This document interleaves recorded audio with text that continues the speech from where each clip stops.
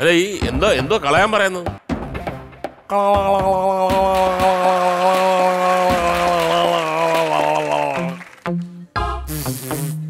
അല്ല ഞാൻ ചോദിക്കട്ടെ, നീ എന്തോ ചെയ്യുന്നത്? ഗാർഗ്ലിംഗ്. അല്ല ഗാർഗ്ലിങ്ങോ? എന്നിട്ട് വെള്ളമൊന്നും കാണുന്നില്ലല്ലോ. ഒരു പരിപാടിയാണ് ചേട്ടാ. നല്ല പല്ലുവേനയായിട്ടേ ഡോക്ടറെ കാണാൻ ചെന്ന് പറഞ്ഞു 3 നേരം ഉപ്പുവെള്ളം കൊണ്ട് ഗാർഗിൾ ചെയ്യണമെന്ന് പറഞ്ഞു. ഡോക്ടറിനത് പറയാം. ഞാൻ ഇവിടെ വന്ന് ഉപ്പുവെള്ളം തിളപ്പിച്ച് അതിനകത്ത് ചൂടുവെള്ളം ഒഴിച്ച് ഉപ്പിട്ടിളക്കി ആ ഉപ്പ് രസം എന്റെ തൊണ്ടലുകൾ. എനിക്ക് ഭ്രാന്തല്ലേ? ഇതിപ്പോ ഡോക്ടർ അറിയുന്നില്ലല്ലോ നമ്മൾ ചെയ്തോ ഇല്ലയോ എന്നുള്ളത്. എങ്ങനെയുണ്ട് എന്റെ ബുദ്ധി?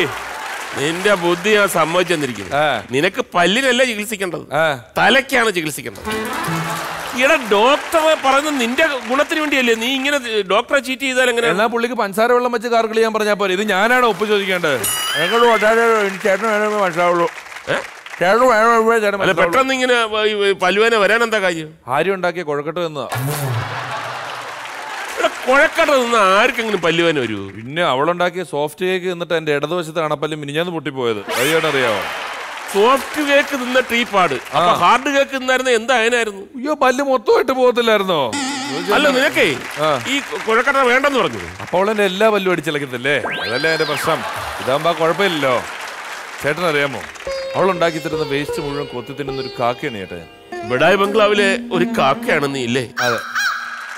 ശരി, കാക്കയെ പറ്റി നിന്റെ അഭിപ്രായം എന്താ? ഒരു വിഷയം കിട്ടാൻ കാത്തിരിക്കുകയായിരുന്നു. അതുമേ പിടിച്ച് തൂങ്ങി അങ്ങോട്ട് ആടാൻ. അപ്പൊ തന്നെ കാക്കയെ കയറി പിടിച്ചു അല്ലേ? ശരി, കാക്കകൾ പൊതുവെ 2 തരത്തിലുണ്ട്. ഒന്ന് കോർപ്പറേഷന്റെ ജോലിക്കാരായ കാക്കകൾ, വേസ്റ്റ് ഒക്കെ കൊത്തി തിന്നെ നടക്കുന്നത്. മറ്റൊന്ന് പ്രീമിയം സൈസ് കാക്കകൾ എന്നറിയപ്പെടുന്ന ബലിക്കാക്ക. അവരെ നമ്മൾ ചോറുണ്ട് വെച്ചിട്ട് കൈതട്ടി വിളിച്ചാൽ പോലും ഡിമാൻഡാണ്. വന്ന് തിന്നാത്ത സൈസ് കാക്കകളാണ്. പിന്നെ കാക്കയെ കുറിച്ച് അല്ലെങ്കിലും കാക്കയെ കുറിച്ച് ഇറങ്ങിയ സിനിമയാണ് കാക്ക എന്ന് പറയുന്ന സിനിമകൾ. കാക്കകൾ മരത്തിൽ.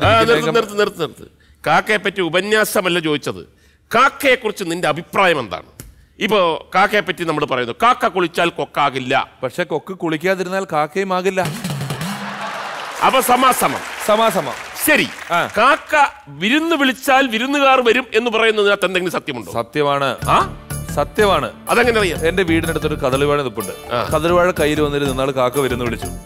പാട്ടി പറഞ്ഞ പാട്ടൊക്കെ സത്യമാണ്. കദളിവാഴ കൈ വന്നത് കാക്ക വിരുന്ന് വിളിക്കുന്നത് എങ്ങനെ അറിയോ? ഇങ്ങനെയാണ് കാക്ക വരുന്ന വിളിക്കുന്നത്. കാക്ക വെറുതെ വിളിക്കുന്നതായിരിക്കും, കുഴപ്പമൊന്നുമില്ല. കുറച്ച് ഉച്ച കഴിഞ്ഞപ്പോൾ കാക്ക പിന്നെ ഒരു വിളിച്ച് കുറച്ച് കഴിഞ്ഞപ്പോൾ അതിലൊരു കൊട്ട് തുറന്നു നോക്കി ഭാര്യയുടെ ബന്ധത്തിൽപ്പെട്ട 5-6 പേര് വിരുന്ന് വന്നിരിക്കുന്ന ചേട്ടാ. അതിലൊരു ചേച്ചിക്ക് 2 മാസം ഗർഭവും ഉണ്ടായിരുന്നു. ഈ ചേച്ചിയൊക്കെ കൂടെ വീട്ടിൽ വന്ന് ശരി അവരാദ്യമായിട്ട് വരും. 7 കൂട്ടം പലഹാരം കൊടുത്ത് ഭക്ഷണം കൊടുത്ത് സാധനങ്ങളെല്ലാം കൊടുത്ത് 2 ദിവസമായി 3 ദിവസമായി പോണ്ടേ. അവസാനം 9 മാസം അവരെന്റെ വീട്ടിൽ തന്നെ താമസിച്ചിരിക്കുക. ഇവരോട് ഇവിടുന്ന് പോണില്ലേ എന്ന് ചോദിച്ചപ്പോ ഇവര് പറയാ അവർക്ക് വിരുന്നുണ്ട്, മടുത്തില്ലെന്ന്. അപ്പൊ എങ്ങനെയാണ് പിന്നെ അവരെ ഒഴിവാക്കിയത്? നമ്മൾ പല രീതിയിൽ പോകാൻ പറഞ്ഞിട്ടൊന്നും ഇവര് പോണില്ലോ. അവസാനം ഞാൻ ആ വിരുന്ന് വിളിച്ച കാക്കയെ കണ്ടെത്തിയിട്ട് അതിന് തീറ്റ കൊടുത്തിട്ട് കാക്കയോട് പറഞ്ഞു ഇവരുടെ വേറെ ഏതെങ്കിലും ഒരു ബന്ധുവിന്റെ വീട്ടിൽ പോയി വിരുന്ന് വിളിക്കാൻ പറഞ്ഞിട്ട് ആ കാക്ക 9 കിലോമീറ്റർ അപ്പുറത്തുള്ള ഒരു വീടിന്റെ വാതിക്കെ ചെന്നിരുന്നിട്ട് അവിടെ ചെന്നിരുന്ന് വിരുന്ന് വിളിച്ചതും ഇവരെല്ലാരും കൂടി ഇവിടുന്ന് ഇറങ്ങി ഒരു ഒറ്റ ഓട്ടം അങ്ങോട്ട്. പഴഞ്ചൊല്ല് തെറ്റിക്കാൻ പാടില്ലല്ലോ. അതാണ്.